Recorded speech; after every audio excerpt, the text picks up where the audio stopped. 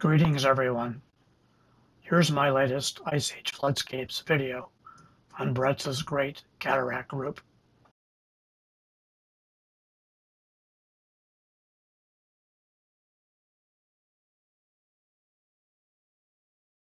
Practically everyone in the Pacific Northwest is familiar with dry falls within the Grand Coulee.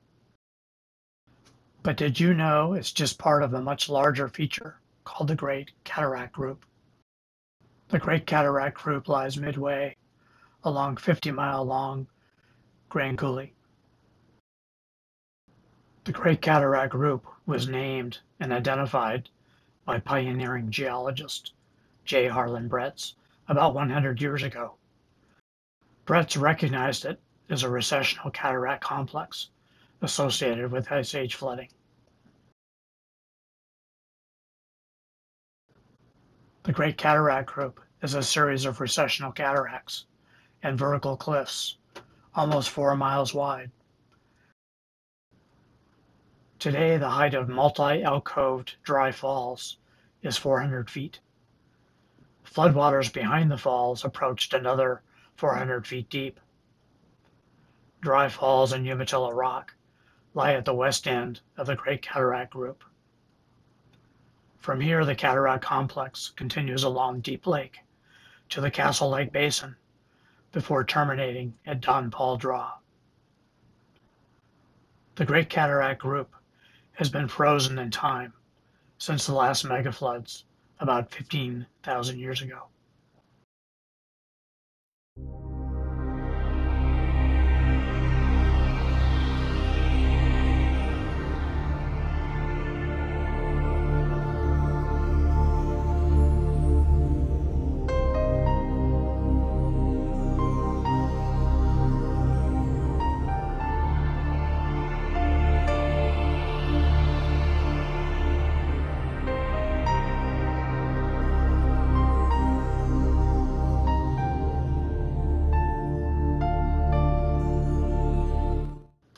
Dry falls is what geologists call a recessional cataract, which started about 15 miles to the south near Soap Lake.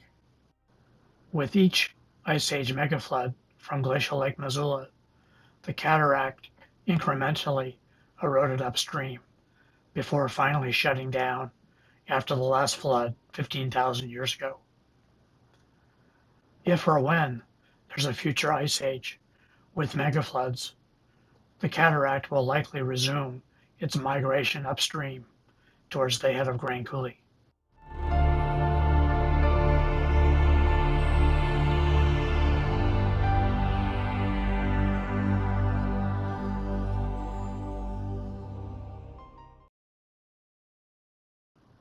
Across the elevated basalt plateau between Dry Falls and Castle Lake Basin, behind the precipitous cataract walls, are dozens of south-trending semi-parallel grooves created by megafloods.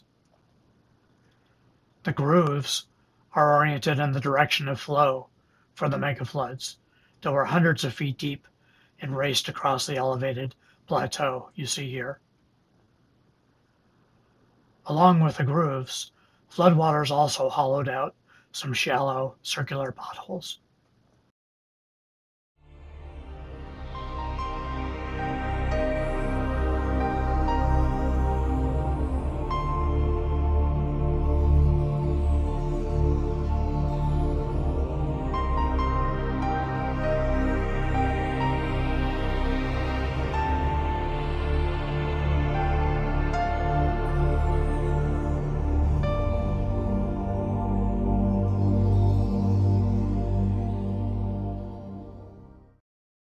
Reclusive Deep Lake is a gorgeous, narrow, 1.5 mile long lake that occupies a coulee along the base of the central Great Cataract Group.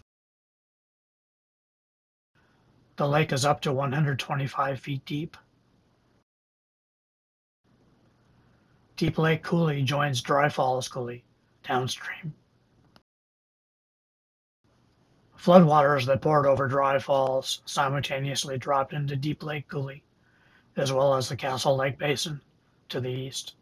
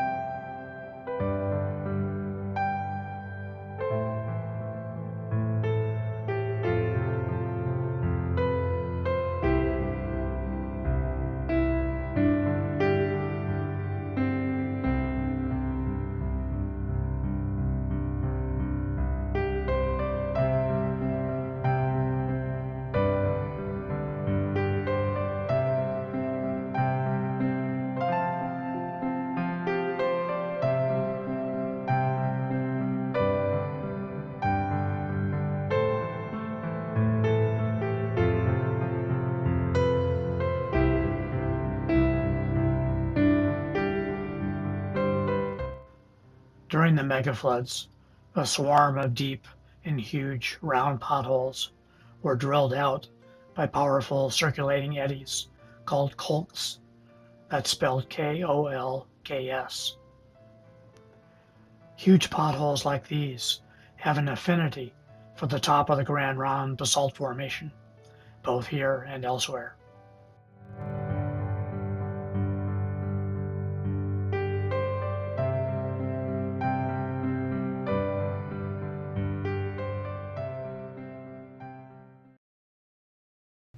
At ground level, huge potholes like these are almost invisible, but from above they are striking. Notice the overhanging ledges within this pothole.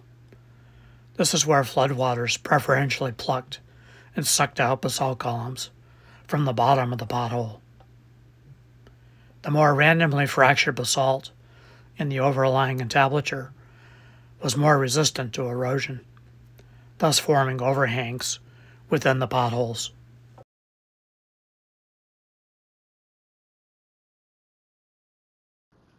Here's a better view of the pothole from within.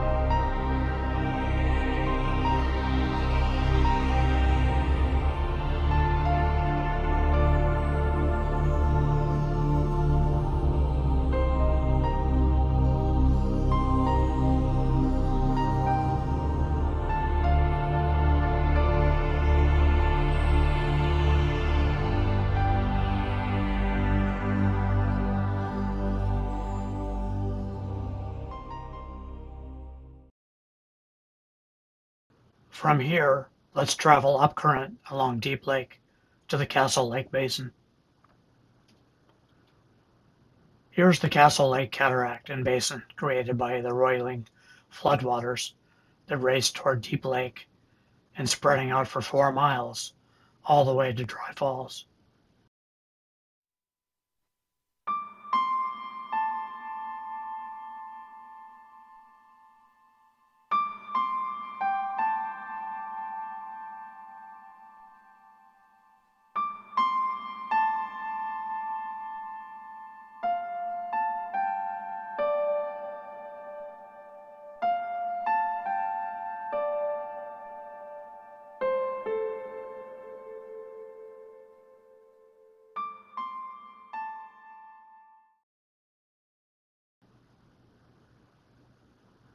Looking in the opposite direction, toward the 175-foot tall wall along the Castle Lake Cataract.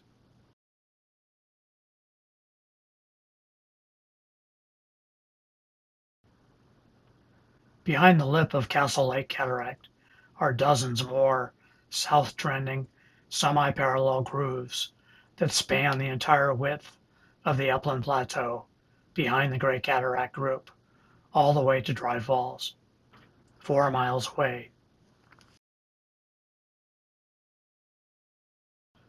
Tom Foster of HugeFloods.com and I descended the cataract wall into the Castle Lake Basin via a set of well-anchored steel ladders. The ladders were installed in the late 1940s by government workers building a nearby canal and siphon for the Columbia Basin irrigation project.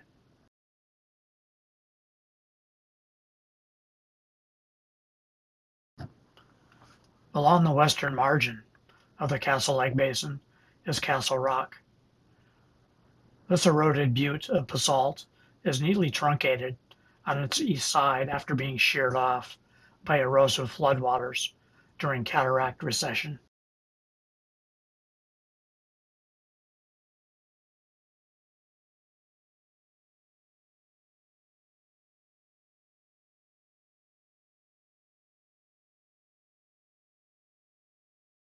Downstream, floodwater from Castle Lake Basin cascaded into Deep Lake far below.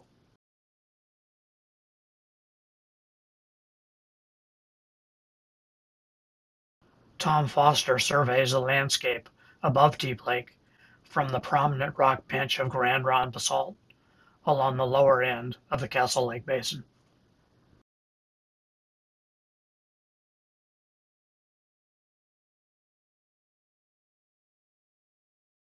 Here's the wild and remote upper end of breathtaking Deep Lake. Deep Lake Coulee continues eastward into Don Paul Draw above Deep Lake. Castle Lake Basin is to the right.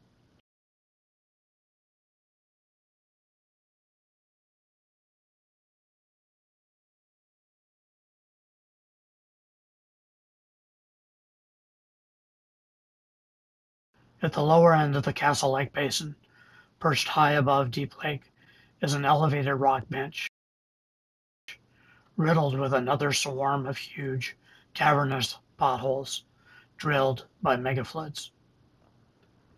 These potholes were also drilled into the top of the Grand Ronde basalt, very similar to those shown earlier near the lower end of Deep Lake.